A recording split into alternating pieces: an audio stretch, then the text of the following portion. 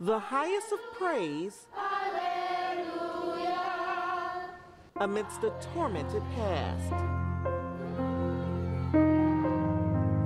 A heart-rending trial shakes our hopes and oppresses our heart. Years before hatred raged through cross burnings, St. Peter Claver Catholic School witnessed the flames of intolerance. Our colored school, open only 8 days, was burned last night.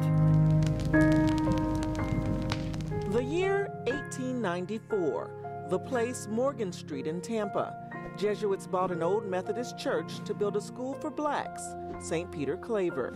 There's no picture, only this map showing where the old Methodist church once stood.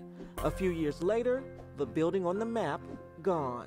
The old Methodist church, set afire by our enemies, was collapsing under the flames. Flames just days after black children started classes there. The sisters who ran St. Peter Claver kept notes on everything, and those who run the school now get choked up reading it, even today. It's heartbreaking, it really is. This is where the school used to be, right where Chalura Park is right now. A day after the fire, someone posted a note on one of the last things left standing, a big oak tree.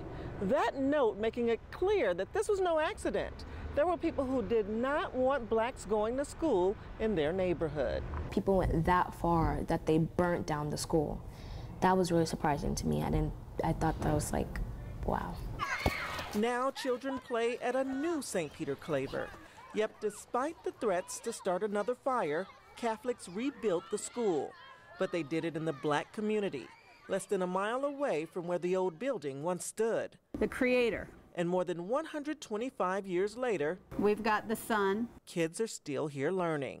You have to get your education, so when you're older, you know stuff. I sing praises to your name. That painful history, Oh, Lord, cloaked in forgiveness. to your name. Oh, Lord. You can't hate for people that were ignorant, and I think it's a lot of ignorance at that point.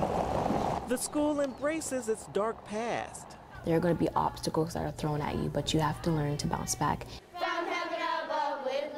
St. Peter Claver leading generations of children to an educated future.